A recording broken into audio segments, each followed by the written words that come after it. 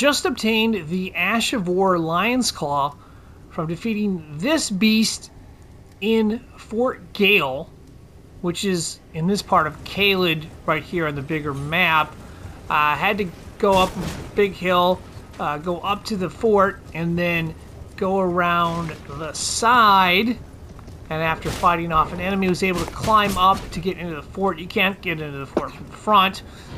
And from there, the strategy was to use the rock sling until I ran out of magic, and keep delivering hits from above because I'm not taking any damage up there. Then unfortunately had to go down and fight this thing.